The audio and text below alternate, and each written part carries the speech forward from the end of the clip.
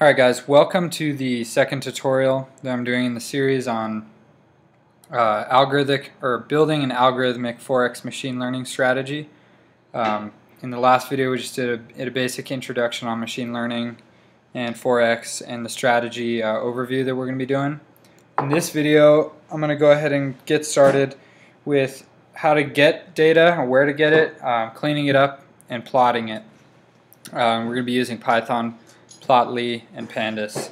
So if you guys haven't watched any of my other videos, I like to use PyCharm CE. It makes things pretty much easier in my opinion. So that's what I'll be doing. Feel free to use whatever you want. So first off, we'll just talk about some data sources and places where you can get data. One of the most common ones that used to be was Yahoo Finance or Google.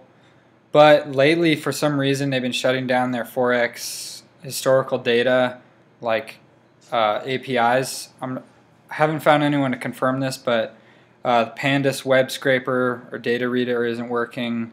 FFN, which is this right here, Financial Functions for Python.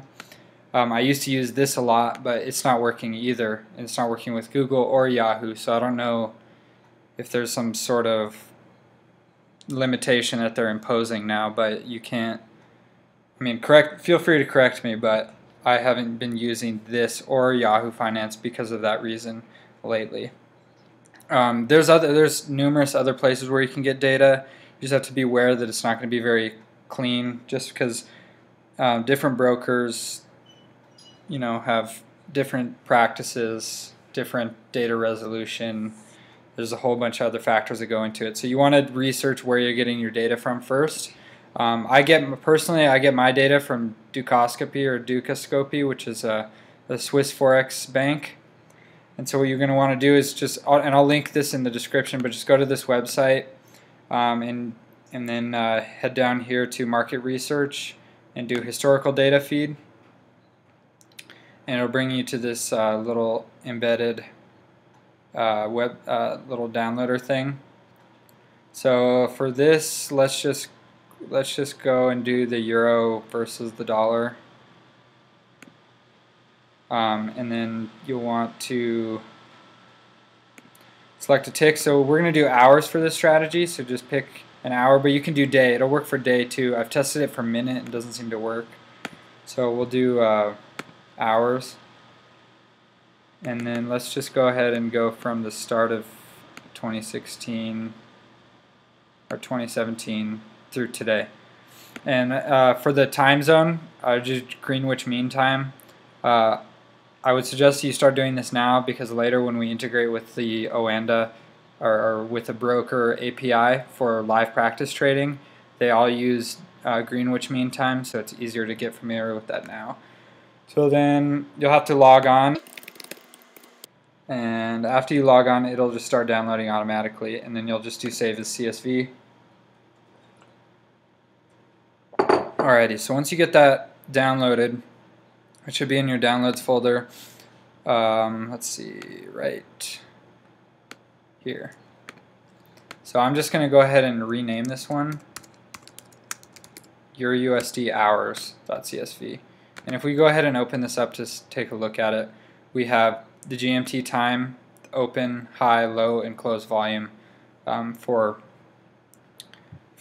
every hour that we had. Minus the off days. So then what we're going to do is we're going to go ahead and move that over to the folder that we're working in. You don't have to do this, you'll just have to adjust the path that you import it from. And then first thing we'll need is PANDAS.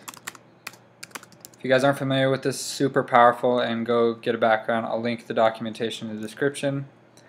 So after we have PANDAS, all we'll need to do is import the data. So we'll just call it df for data frame, and we'll do pd.readcsv.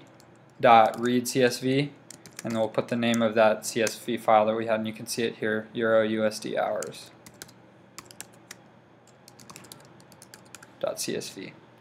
Okay, so after you do that, you can just see if it worked by doing print df.head, and that'll just print like the first 5 entries.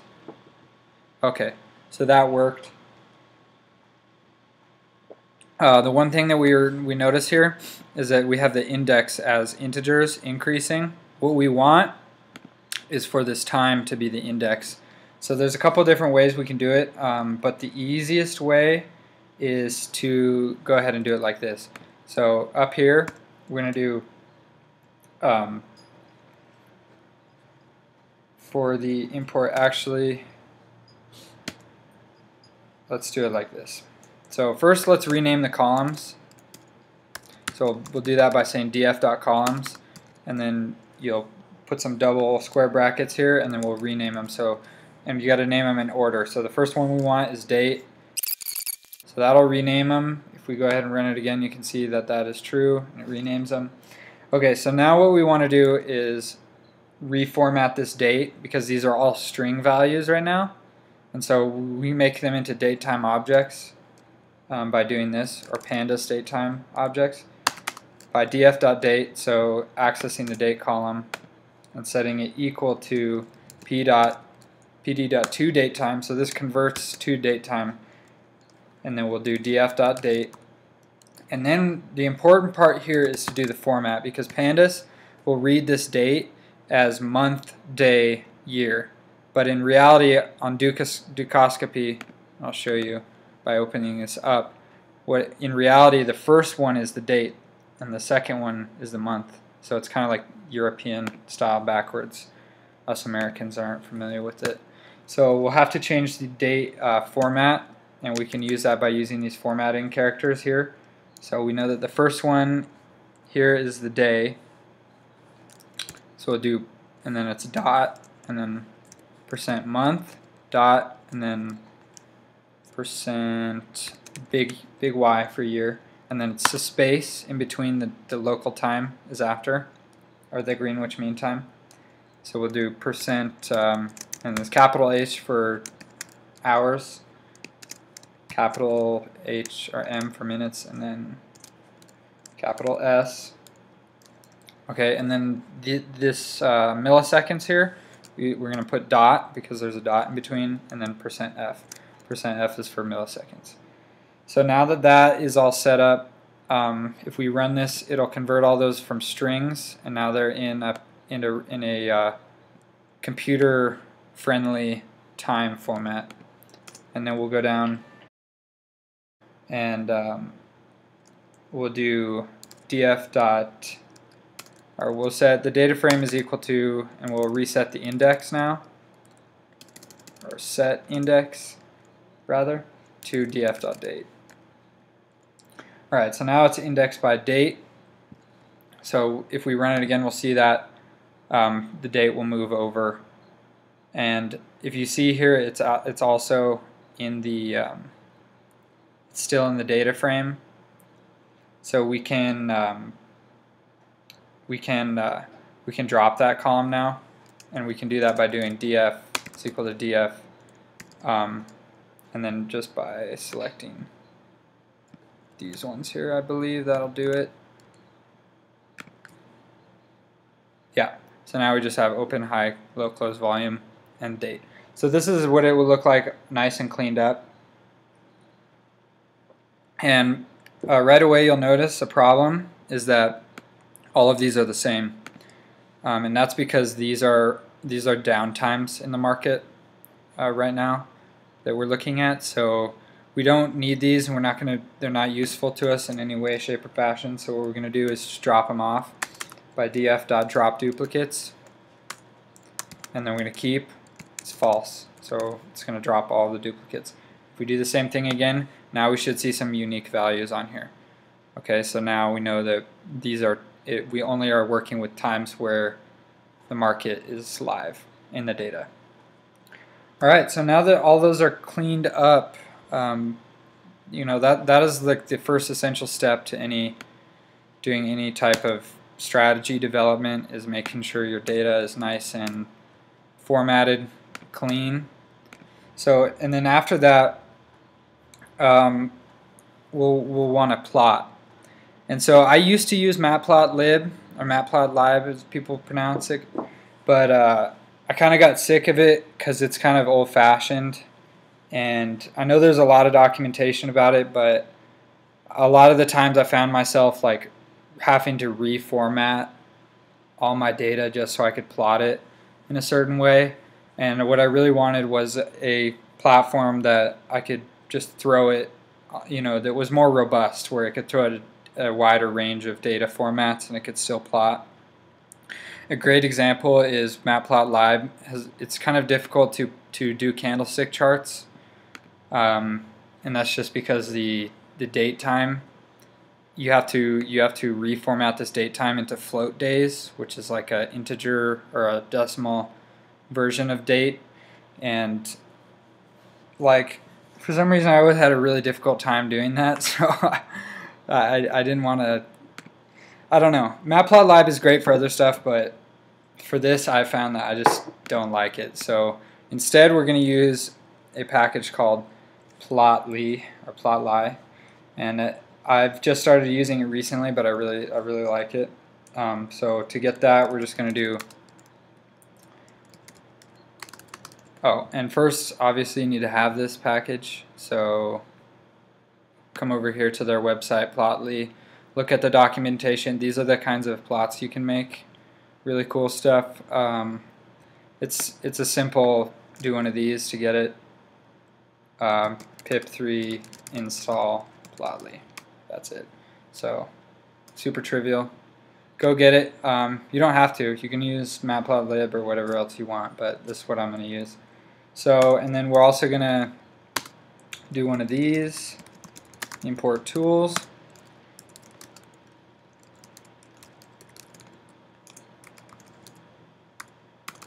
Oh, sorry, we're going to do this. Import plotly.graphObjects as go. And then what we'll do is go ahead and create the graph. So first we're gonna create what's called a trace, and a trace is just like a set of data for plotting, and that's what they call it in Plotly. So you set up trace, and then we'll go for graph objects, and then we'll do OHLC, and this is a candle. So it's already set up automatically to make things easy for us. And so we'll go down here and we'll do x, which is going to be our index. We'll do df.index. And then we're going to go through and just do open is equal to df.open, so on, so on. I'll fast forward here. Alright, so now we have open, high, low, close. And then last, what we'll want to do is just name it. So this will give it a title for the legend. So we'll just call this currency quote. Okay, so that's the trace. And after we have the trace, we'll go ahead and create the data by just putting it in brackets. And then we can just do, we'll just do pi.offline.plot. And so this makes it so we don't need like a server or anything to plot this. It's just going to create a static HTML file for the plot. And then we'll do data, and then we'll do file name. And so this is going to create an HTML file for our plot, and we'll just call this tutorial.html. So if we run this, it should open up the web browser automatically with our plot. Look at that, beautiful. Not going to see anything like this in Matplotlib. So what we can do here is we can zoom in, zoom out. So if we want, like, you zoom in by selecting an area here, and then you can zoom in also.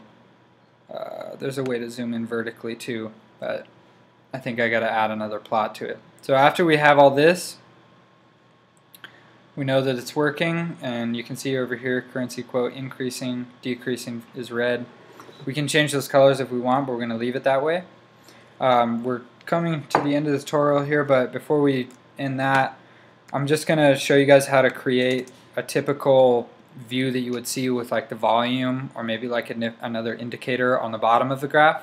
So to do that, let's just go ahead and first create a moving average. We'll call this MA, and to do that we have a built-in function with PANDAS. So we'll do df.open, so that's the series. So we're going to do the moving average of the opening, or let's just do close. And we'll do dot rolling, and the center is equal to false, and then the window is equal to 30. So this is going to be a 30-hour, since we're doing hours, so 30-hour moving average, and then dot mean. And if you wanted, you could do dot standard deviation or whatever you want, but we'll do mean.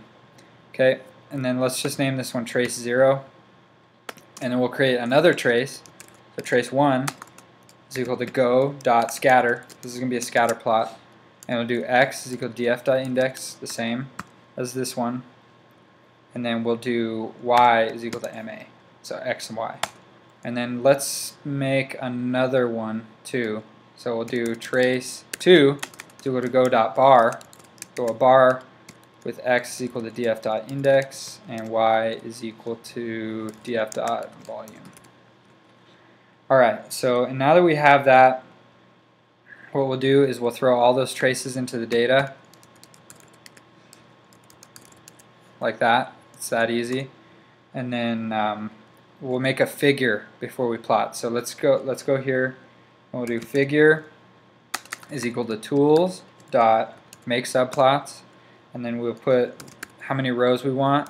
We want 2 rows, so one for the prices and then the next one for the volume, or one for the prices and the moving average and then the other one for the volume, and then 1 column.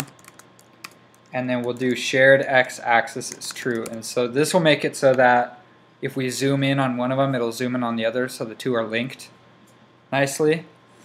And then we'll do fig.append trace trace 0, and then you want to put the location on the subplot that you want it. So for this one, we'll do 1 1, and then fig.append trace, and then trace 1. So we want this to also be with the prices, so we'll put it with 1 1, and then fig.append trace 2, and then 2 1. So row column row column row column. Okay, and then instead of putting data here, you will just do plot the figure that we just created. So if we do this,